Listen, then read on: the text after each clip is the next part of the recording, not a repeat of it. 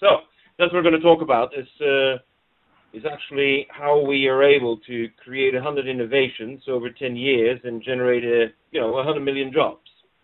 I'm not too keen on call it cradle to cradle, blue economy, sharing economy, whatever it is. My logic is we have to do much better than we're doing now. By our latest count, we had a congress on our activities 6 weeks ago in Madrid, and we have generated 3 million jobs. So 3 million jobs, that's not bad, but we're far away from our 100 million target. What is very important is that we look at a new philosophy for innovation and for business. Innovation for me is not innovation in technology. Innovation means innovation in business models. We have to compete in a different way. And to me, the first principle is that whatever we do, we have to have multiple benefits. It's not possible to do one thing for one person only, or for one business only. So the core business, core competence logic, to me, is over. Second, we have to use what we have. And I must say that so many things that are in the circular economy should never have gotten the circular economy in the first place. If you use what you have, there are a lot of things that are in there that you don't have, and that have been shipped around the world in a way that is questionable in order to get us to sustainability and competitiveness long term. Our innovation philosophy is we cascade everything, nutrients, energy, and matter. We cluster businesses. We respond to basic needs, but very important, we always look at how to cut CapEx and OpEx. If you're not able to cut dramatically capital expenditures, and if you're not able to reduce operational expenditures, but operational expenditures are lower because you have more cash flow, because you have multiple cash flows. Our growth strategy, which I presented last week to 4 members of the European Commission, to a group of ministers from the European Union, is based on a reindustrialization strategy. We're going to get industry going again, not by cutting costs, not by supply chain management, not by outsourcing, but by linking in agriculture and the primary sector back to industry. And that is a very fresh approach because it allows us to do what is in the second to last line. We grow through the multiplier effect. The amazing thing is that economists have been looking at the microeconomic impact of competitiveness by cutting costs, but they've forgotten that if you want to grow the economy, you need a multiplier effect, and the multiplier effect kicks in when you have more money circulating in the local economy, more money in the local economy, and when the circulation of the local money is combined with more industrial activity. I have a great team all around the world. We have 900 people, 3,000 scientists and 900 people in implementation. And we're not about deciding what's good or bad. We're focusing that everything can be done much better. But we are very stressed by some of the traditional ecological views, like the planting of the tree. I have planted trees, and I hope many of you have planted trees as well. But in order to get a result from the planting of the tree, you need a generation. Within a generation, you don't see any impact. And we don't have a generation anymore. Particularly if your kids are hungry, then you have the right to be impatient. So everything I do, I try to reflect also what I do with my family. And here you see my children. I have 5 children. And you see that 2 of my kids are mushroom farmers. The youngest one, Felipe Emmanuel, is 2.5 years in that picture. And his sister, Chido, who was then 25, teaches him how to farm mushrooms. Now, farming mushrooms is pretty easy. You take a wild mushroom, put a piece in a wet newspaper, keep it for 2 weeks, and then you can inoculate it into substrate from coffee waste or straw or grass clippings. Now, if you have a young boy of 2.5, 3 years old who knows how to provide his own food through mushrooms grown on agricultural waste that is all around him, try to convince him you need GMO products in order to be competitive. You don't. He doesn't understand GMO. He doesn't understand what we're talking about. He knows that this works, and he knows that it's a much healthier food. So the capacity of bringing mushroom farming to a different level is one of the strategies that we've pursued. So we differentiate ourselves from the green economy, where everything that is good for you is expensive, which is a strange economy, because everything that's cheap on the market is bad for you and for the environment. So my blue economy focuses on innovations in business models where you generate jobs and are competitive because you generate more value. And that's the whole approach. But for that, you need a vision, not a prescribed idea, not a menu to follow. You need a vision, and you navigate between fantasy and reality, and science is the driving force, and you have to be able and capable of taking risks. You know, one of the biggest problems in Europe is people not prepared to take risks anymore. Everything is so fundamentally risk averse that therefore we need to change our culture of how we get people to take the action. From here on, I'm only going to give you cases. I'm going to describe you 5 cases of projects that evolved from a $5,000 per initiative to a 500 million euro initiative. And I'll show you how we are refusing to debate and obsessed with implementation. Here you see a project in Chipinge in Zimbabwe, and when you go to women, and women know that they can get food in 2-3 weeks' time by farming mushrooms on their agricultural waste, then they get up and they dance. What do we do in Europe? When we get a great idea in Europe, we want a feasibility study. We want a technology audit. We want a pilot study. We want a certification of the results. I mean, that's the reason why we just never are able to move fast. But on the other hand, here you see a picture of how we started in Paris, downtown Paris, farming mushrooms from the Café de la Paix, Café Les Deux Magots, and we're farming in the center of Paris. One of these containers takes 4 parking spaces, and the mayor of Paris has given us the permission to do it. But if you look at the picture in the center, I just wonder if you have any idea how much money this is worth over a year's basis. This is worth $480,000 of a production facility that takes the space of 4 parking spots in the center of Paris. And we're able to provide mushrooms fresh in the center of Paris at half of the cost of the present system. We're able to pay people 16 euros per hour, and we're head-on competing. Using what? A waste material for which the cafes have to pay money to have it picked up at 6 in the morning. The same concept is developed in different market systems, but the key is that we forget that when you drink a cup of coffee, you only consume 0.2%.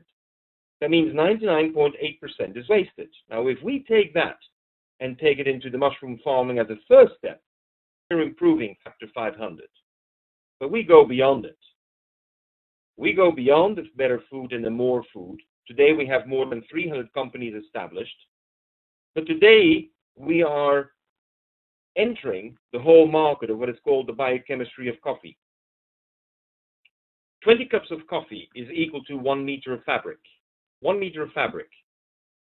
On top of that, this is a fabric that controls odor. And if you have odor control, then you go out jogging, you come back in your Nike suits, and you don't smell. It's a very functional product. Yes? Hello? Can you hear me? Yes, we can still hear you, Gunter. Good. Sorry for the interruption. So the logic is that first you drink it, the cup of coffee, then you eat it, eat the mushrooms, and then you wear it in your clothing. Now that is generating a multiple revenue from the grain of coffee. Timberland has now launched a campaign in the United States which says, drink it, wear it. There is 10% of coffee in the inside of the shoe. Now, the first factory was established last year. We're building 3 new factories this year. We can't keep up with demand. Functional textiles at a lower cost. That's what we're offering. Here you see a solar panel. May I ask you the question if someone is not on mute? Do solar panels work at night? Intuitively, we say no, but the reality is that black radiates at night and you generate free cooling. The result is that we have these solar systems with a small pipe on the inside, and that little pipe has water. At night, the water gets cold, 4, 5, 6 degrees. Then we create a small space underneath a home in Africa, and now we have cooling without a refrigerator, without a compressor, without the need for electricity. And now we can let the sun shine on both sides of the solar panel, because traditionally the solar panels only use the top, never the bottom. Because if we're using the bottom, the technology guys are saying that the panel gets too hot and therefore efficiency drops. Except when you cool it, just like you cool a car. 1/3 of the material gives us 5 times the energy.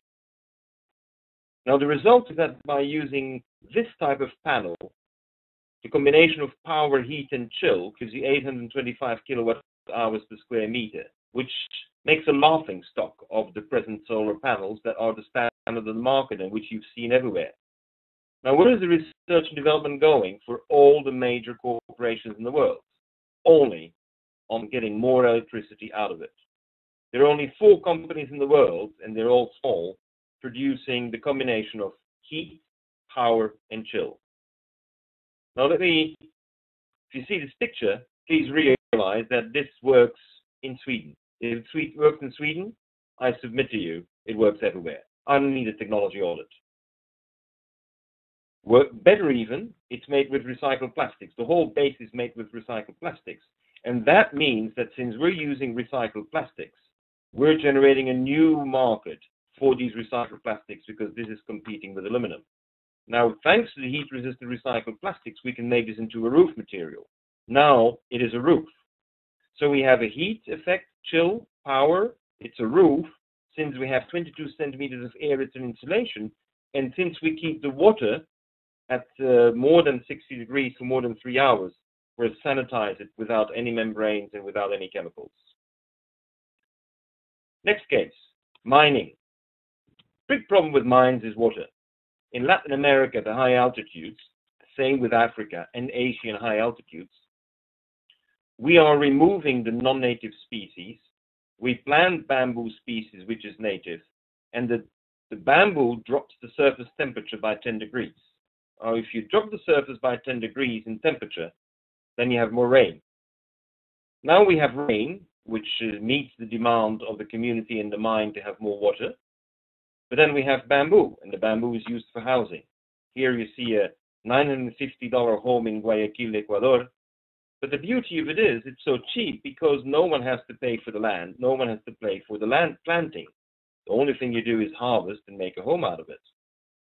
I have quite an experience with bamboo buildings, as you see on this structure, that I even got approved according to the German building codes. And here you see a picture of Vitra Design in Weil am Rhein in Germany, who produced a book on it. Now I have water and I have housing, but there's still 16 meters left over. And with that, we make paper. Yesterday you want recycled paper. Today you want sustainable forestry certified paper. Tomorrow you need bamboo paper. Water, paper, housing, and by the way, we're generating topsoil and we fix CO2. All thanks to mining. Now, today, if you look at gold mines with the world market price for a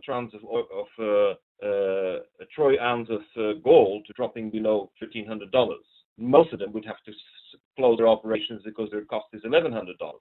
What we are offering to the mining companies is cut costs and generate more revenue. And that is the secret of the success of how we look at competitiveness.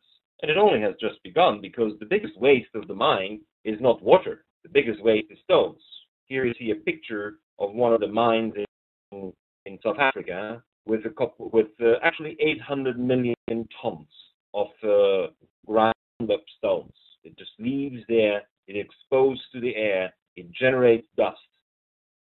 But it's a great material for paper. We designed already 18 years ago stone paper, where we use crushed stones and blend it with polyethylene bottles, the PET bottles. And that allows us to have a paper that is extremely competitive. It is tree-free paper, water-free paper, 100% recyclable. And the 100 million hectares of land that today is locking up land to create forests can be freed up again for farming. We use no water, no trees, 100% recyclable. Here you see some playing cards a magazine made from stone paper in China, some notebooks, and it is only starting. Because here you see a shoe that is 60% made from stone. The beauty of it is, stone, together with polyethylene, allows no water in, but allows the shoe to breathe. And of course, if you can see, the sole is pretty dark because we mix it with coffee. You know, like this, we start clustering those industries, which get us to a complete different look at how we design business.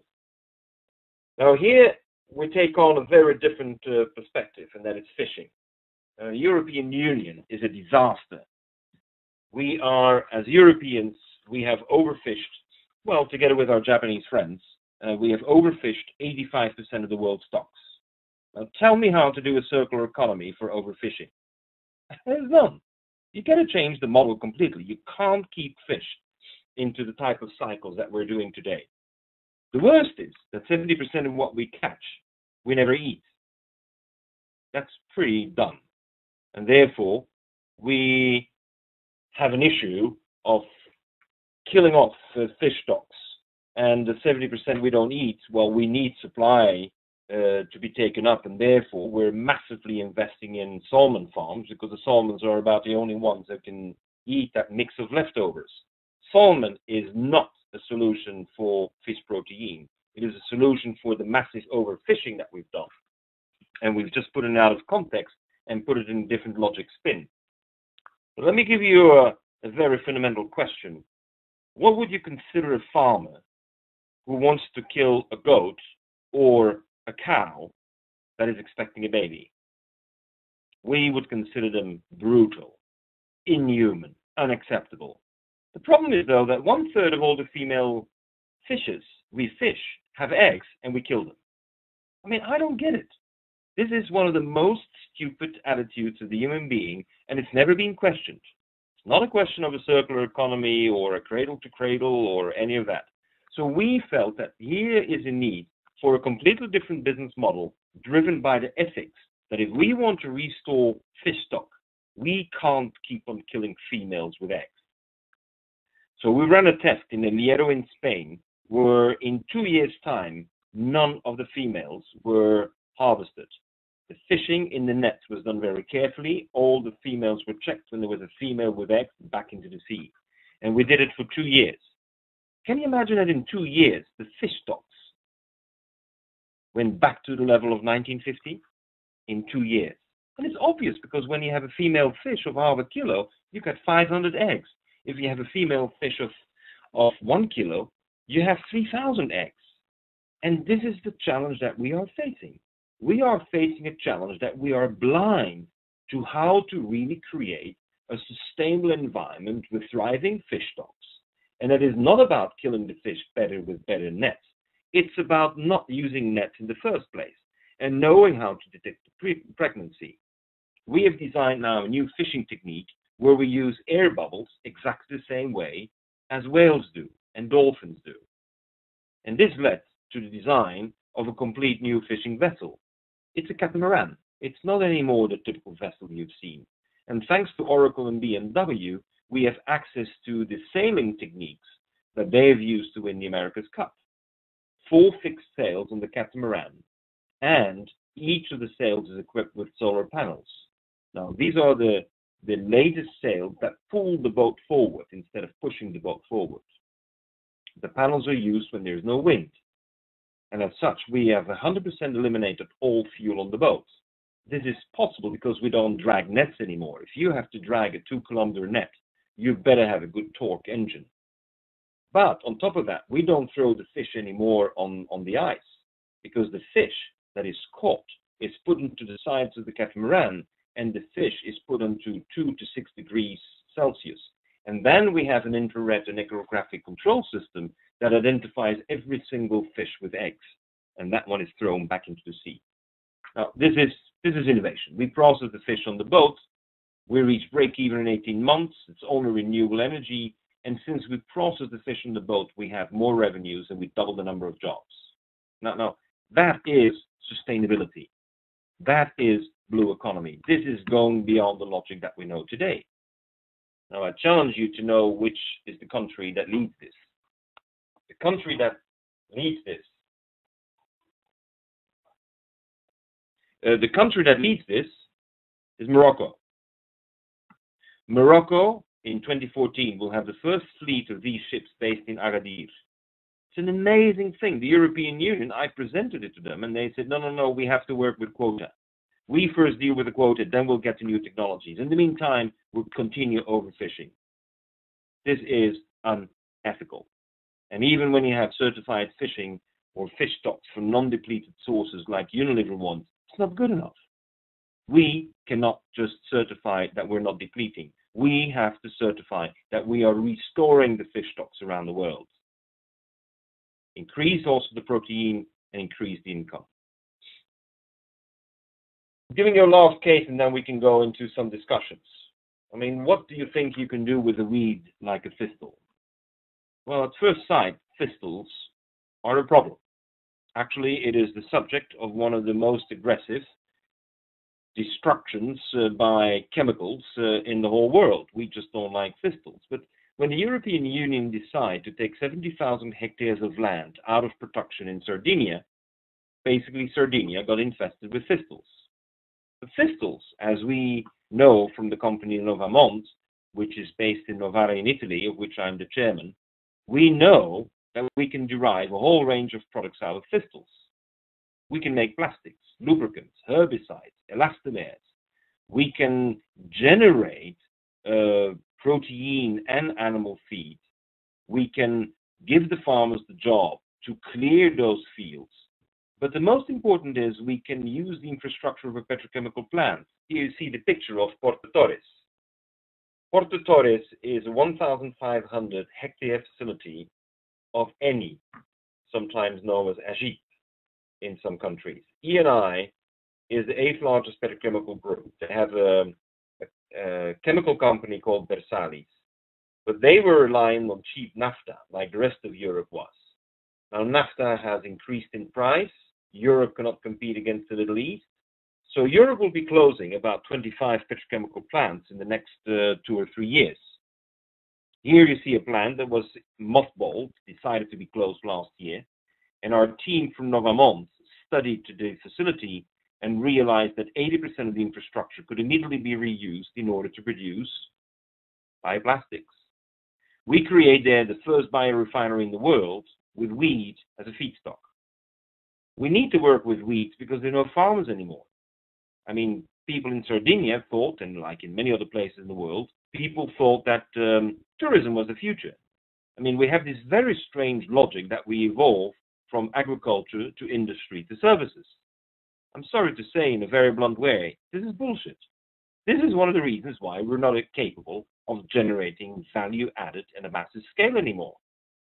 So we are demonstrating with a 550 million euro investment, converting this facility into the first large-scale biorefinery in the world, that we're able to generate a much better cash flow, a much better return on investment, but that we also change the balance sheet for Eni.